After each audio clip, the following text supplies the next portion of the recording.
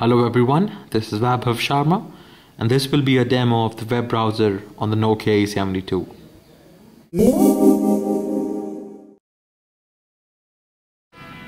Because of the benefits of feature pack 2, the E72 features a much better browser than the one we saw on the Nokia E71.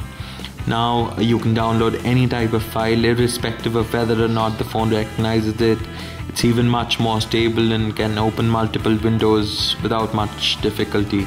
There is still no option to open a new window by simply choosing options in a new window, but once you have multiple windows open, it is quite easy to switch between the videos and the stability is much better.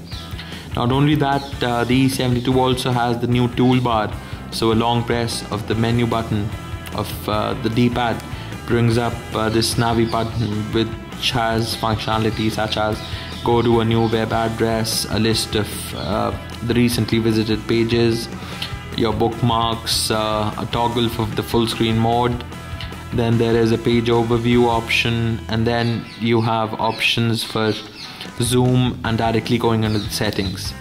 Now in the settings you have two new options. One is toolbar shortcuts, which I just showed you, so you can customize those 7 shortcuts that the toolbar brings up, or you can have the toolbar entirely vanish. It's completely your choice.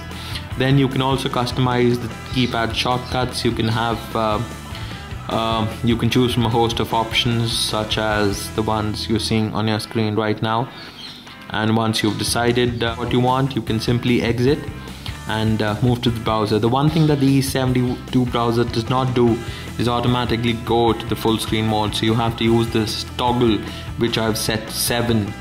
7 is also the default to switch to the full screen mode.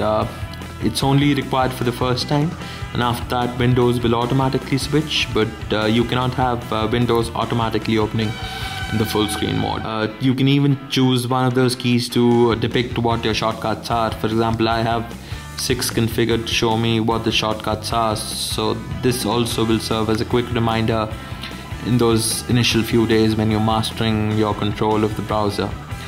So that's about it. This is the new browser on the Nokia E72. I could have shown you a YouTube video running and everything, but I can safely tell you that it works without much of a hitch, and the browser is pretty snappy and pretty speedy as well. So there we have it, the browser on the Nokia E72. Thanks for watching.